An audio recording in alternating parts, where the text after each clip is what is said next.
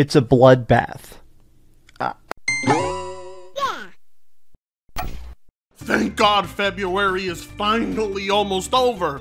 Then I can take off this stupid fursona suit. You know how much misery I've had to suffer at the hands of this stupid outfit? Every single day I had to live with people calling me a pony, even though I'm not a pony. And if I wasn't being called a pony, I was being called a brony. See, on my way to go pick up some coffee today, as I was strutting along, a couple of folks stopped me and they said, "We feel bad for you." I asked them, "Why?" And they said, "Didn't you hear the news about Sony Interactive Entertainment?" And then I had to explain to them that this was a bet I lost, and they didn't believe me either. What the f***? It's a joke. Today is not a good day for journalists. They're gonna hate having to report this news. Unless you're Jason Schreier, who's probably getting off on it as we speak. That man lives to report on layoffs. He just doesn't live to report all the abuse at Activision Blizzard when it was happening. How you doing? Well, what's there to say? Jim, explain yourself. Well, what's there to say? It's not my first or my last. Honestly, Jim, pretty based answer from you. I really don't care. Now, I'm not one of the folks that's going to sensationalize a mass layoff. That's a job best saved for the gaming publications that pretend to care, while also participating in layoffs. Look, I'm not expecting social media to treat this equally like they do with other layoffs, specifically the ones that come from Microsoft, but honestly, I'm alright with people caring, and I'm just as alright with people not caring. Why?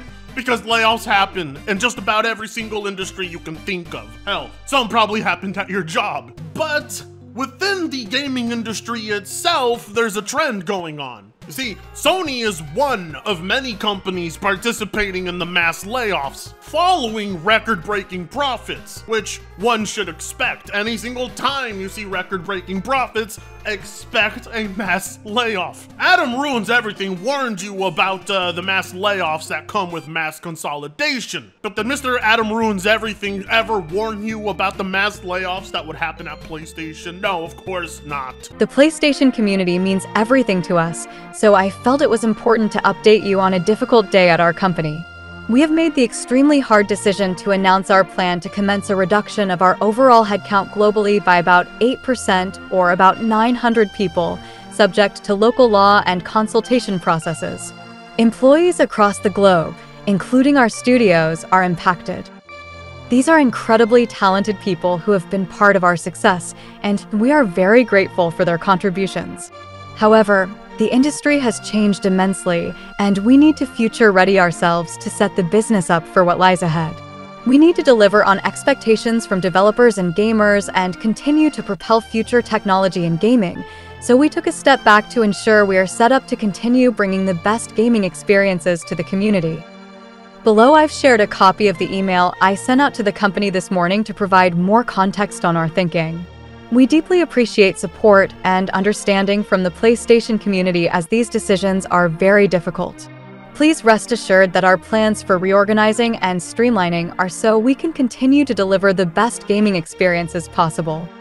Now that we're past the ABK merger, long past all those stupid conversations that came with it, we can now clearly see that in general, layoffs are going to happen, regardless of which company is the one to do it. Well, let's face it, all of these companies simply hired too many people during COVID. I know that hurts a lot of people's feelings and they don't see it as fair. Why don't you just fire one of the higher-ups to save hundreds of jobs? As if it works that way. No, it doesn't work that way. You don't fire the people who make you the money. You fire the people that cost you money. It's always been like this. That's why I wish people like Dreamcast Guy would shut his mouth up instead of acting like he knows how any of this works. Everybody wants to stand on top of their soapbox and preach to the world about how unfair and how unjust all of this is. As if businesses are not allowed to fire people. No, we didn't say that. It's just the big corporations, just the mega wealthy ones. Whatever, I could sit here all day arguing with an imaginary person, but what good will that do to my mental health? So let's get back to what Jim Ryan said. 8% or about 900 people. Bye-bye. Jim Ryan here just gave everybody a cookie and said, Vaya con Dios. boss. Look, I'll give Jim this. There's no easy way to tell 900 people, smell you later. How are you supposed to make that look like a positive thing? Hey guys, we just had a new vision, and in our vision, 900 of you are not there. And this is going to affect a few of your studios. Isn't that great? Often the ones to come and can you are the ones with the biggest grin on their face. And sadly, that's because smiling is a part of the job requirement. Now, normally this isn't something I would even bother to make a video on or talk about, but this is all following the events of Sony's devastating margins and just how bloated their game budgets are, and how the PS5 has not even come close to the 25 million consoles they wanted to sell. See, Alex predicted that this would be the results of Sony not making the money they want, and he called it. Employees who are not even responsible for the state Sony is in are going to be the ones that get canned. Meanwhile, the ones that ensured Spider-Man had an inflated budget that made it nearly unprofitable, they get to keep their jobs. Following the $10 billion lost in stocks, it was going to require more than just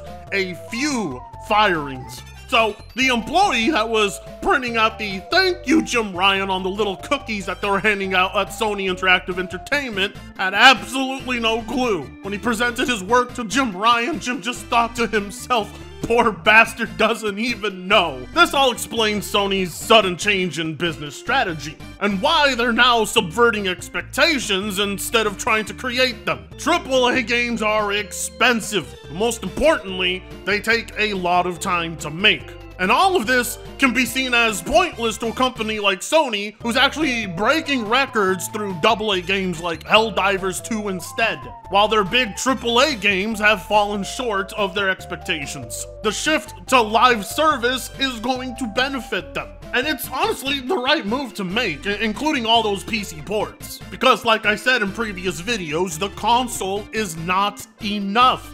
You're not Nintendo. Nintendo's the only console that can miss out on the majority of games coming out and still outsell the competition. The PlayStation is not him. What we're going to see is the industry go through a dramatic shift, one that is necessary, one that's going to see games budgets get smaller, not bigger. And that's all because the highest selling games are not games that require inflated budgets, Hollywood actors, famous voice actors, or millions of dollars in advertising. You know, now that I think about it, a realization of this may actually lead to even more layoffs. I mean, just think about it. You don't think Xbox and PlayStation are counting the success of Palworld and Helldivers 2 and wondering, why do they have these big studios put together? Why did I ever have that many people at 343? Why the hell did we ever put all those people to work on Factions 2? The answer was right in front of us the whole time. Smaller teams, smaller projects. Oh, that's gross speculation on your part, is it though? We looked at our studios and our portfolio,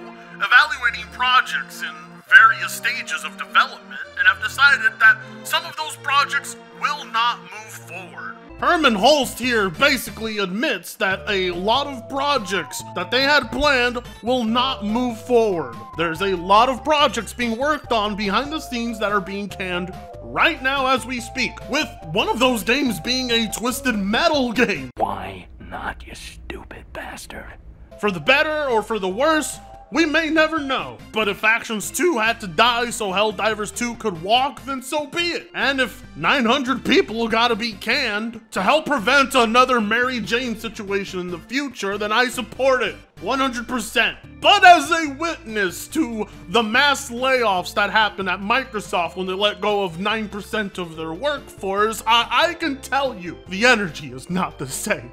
Not even close. I didn't hear the end of Microsoft letting go of 9% of their workforce for over 2 weeks. Here, it's like the journalists have to drag themselves to report on PlayStation doing the same. And obviously, it's not treated the same either. See, when it happens to Sony, there's a logical explanation. That's Sony had to let go of people. Sony's having trouble with its numbers. Unlike evil Microsoft, who did it on purpose. I hate Microsoft. Don't listen to me. There is no Xbox tax. They both get treated equally. But you know what? Now it's time to test out the rest of the industry. Let's see if all those talking heads suddenly remember that they care about employees in the industry and that developers' lives matter. Be sure to remind them about what happened, because I think they may have forgotten that they cared. And as for Sony, it was obviously a mistake to try and make this layoff seem like such a positive thing. Nobody wants your optimism. Well, at least not like this anyway. Is this really the news you want to deliver to people after telling them no major first-party exclusives for an entire year? Well, as a matter of fact, is this what you want to be telling players, Herman? PlayStation 5 is in its 4th year, and we are at a stage where we need to step back and look at what our business needs. At the same time, our industry has experienced continuing and fundamental change which affects how we all create and play games. Delivering the immersive, narrative-driven stories that PlayStation Studios is known for at the quality bar that we aspire to requires a reevaluation of how we operate. Delivering and sustaining social online experiences, allowing PlayStation gamers to explore our worlds in different ways, as well as launching games on additional devices such as PC and mobile, requires a different approach and different resources. They're giving PlayStation users that Xbox PR talk. I love it. Just as I predicted. We all know what they're reevaluating. It's day and date with PC. That is what's requiring them to reevaluate how they operate. Because Helldivers 2's massive success was like Sony peaking on LSD. They finally saw the truth and they realized what they've got to do. And the only sacrifice that they have to make is cutting ties with all the lunatic fanboys. Now, there's not much else I can say for those who were fired, though. I hope you get back up off your feet. I mean, if you have a resume with Sony attached to it, you're more than guaranteed a job elsewhere. So, you know, good luck to everybody. Then good luck to Sony. I hope they are able to recover their losses. Kind of like I'm hoping to recover my losses in my analytics on this channel. So consider liking, commenting, sharing, and subscribing if you so choose to. That being said, see you in the next one. Fritongo sucks ass.